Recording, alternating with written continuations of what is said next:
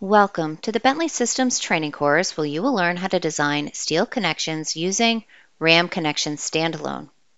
RAM Connection Standalone is used for the design and detailing of steel connections, and it can design individual shear, moment, brace, splice, and truss connection types to a variety of different steel design codes. In this particular video, we're going to be focusing on the workflow for designing end plate shear connections to beam to column joints and also beam to girder joints. We will now turn our attention to the RAM Connection Standalone application, where we will assign an end plate shear connection to a beam column joint and a beam girder joint. Let's start with the beam column joint, and we're going to select joint number 1, which is a beam column flange with a shear reaction. To assign an end plate connection, we will go to the Design tab in the ribbon toolbar and click on the Assign icon.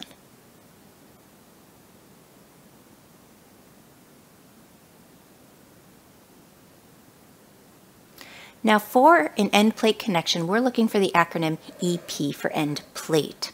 You can see that we have an end plate connections available in both a bolted and welded configuration in the basic connection workflow area and also the smart connection workflow area.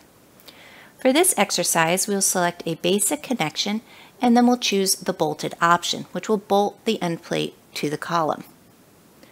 Once we've selected our options, we can click on the Assign icon, and RAM Connection will choose a connection template from the end plate database.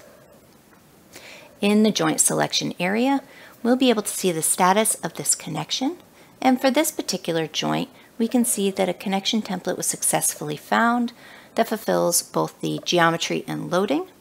We can see that the interaction ratio is less than 1.0, and it is in green, meaning that no warnings or errors were encountered through the connection selection process. If we would like to make any changes or review any of the information for this connection, we can click on the Edit icon and then edit the shear connection. This will bring up the connection pad where you can review or edit any of the parameters for this particular connection design. You can review the connection report, and you can also view a DXF view of this particular connection.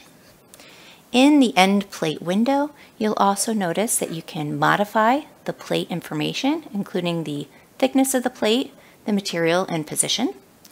For the connection to the beam, you can modify the welding information, and for the connection of the support, you can modify the connection type, including selecting at this point in your workflow between bolted or welded.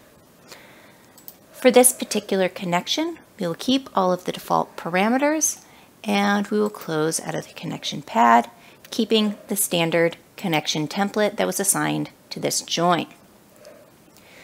Next, let's go ahead and select a beam girder joint. And for this exercise, let's select joint number 5, which has a shear reaction imposed upon it. To assign an end plate connection from the database to this joint, we will go up to the Design tab in the ribbon toolbar and click on the Assign icon.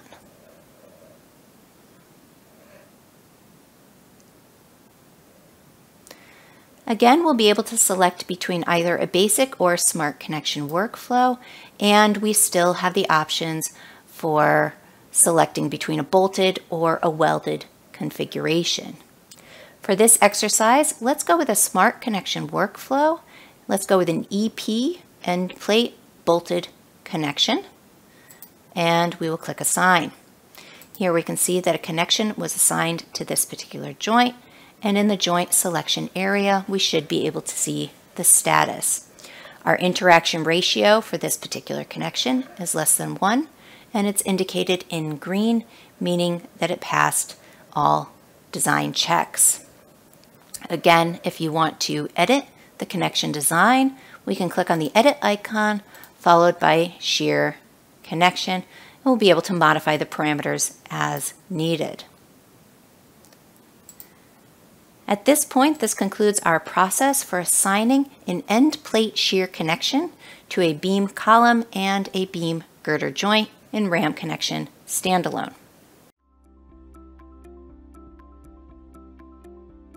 If you found this video helpful, please give it a like. If you want to see more such series, consider subscribing to our channel.